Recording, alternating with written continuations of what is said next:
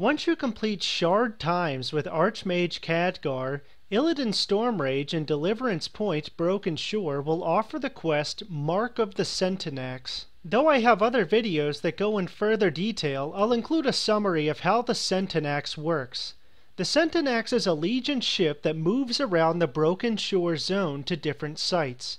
When you defeat demons underneath of the Sentinax, enemies will drop Sentinax Beacons as well as nether shards. To easily see all of the locations in which the Sentinax can be found, check the Bringing Home the Beacon achievement under Exploration Legion. By defeating elite demon rare spawns and regular demons underneath of the Sentinax, you no doubt have gathered a few green quality Sentinax Beacons.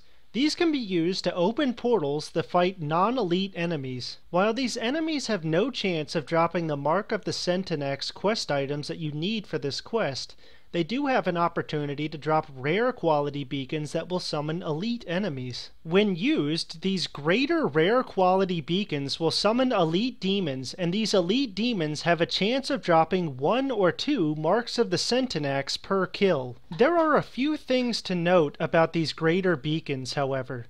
Just because you're the person who used the beacon, you are not guaranteed a tag on the enemies, as these enemies are both faction tagged and limited by faction in terms of the number of players who can hold that tag. Each portal will summon somewhere between 4 and 6 elite demons. However, if you use a yellow beacon of Warbeasts, there are more Fellbats that will spawn, so you actually gain more elites out of Warbeast beacons than any other. Should you or anyone in the area come across an epic quality portal key that summons a demonic lieutenant, these bosses will drop somewhere around 45 to 50 marks of the Sentinax, which can greatly expedite this quest. Following the defeat of a demonic lieutenant, there's a cooldown period where beacons cannot be used underneath of the Sentinax, so leave the area for a little while, then come back to resume defeating elite demons that you or any other player has summoned. Once you have collected 100 marks of the Sentinax, return to Illidan Stormrage and Deliverance Point to turn in this quest.